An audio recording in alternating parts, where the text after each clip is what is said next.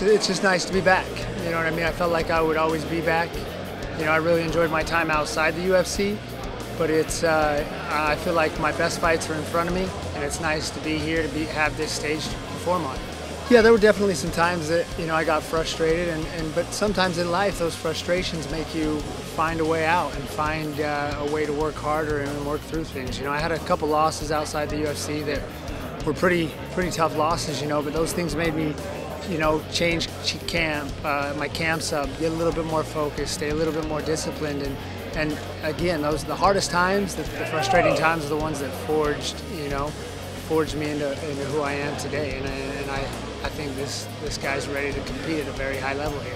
People are talking about, you know, the risk, you know, in coming in and fighting Hector Lombard, and I look at it like, you know, God's favor the bold, right? You know, you got to take risks to get big rewards, and that's what this is. This is a big opportunity for me to come in to fight a guy like Hector Lombard, and I just, you know, I'm grateful for that opportunity, and I'm going to take full advantage of it. You know, he's a dangerous opponent. I had a little kid come up to me the other day. The little kid said to me, he said, "Hector Lombard's a big, scary guy. I wouldn't want to fight him."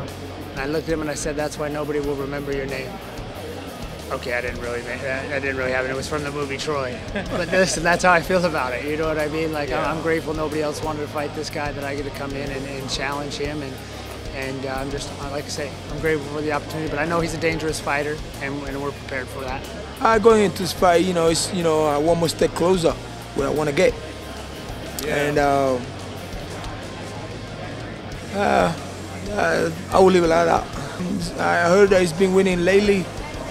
And I think that he's another former champion in another organization that I gotta beat. So I'm not really concerned about him that much, but you know, we shall see on Saturday.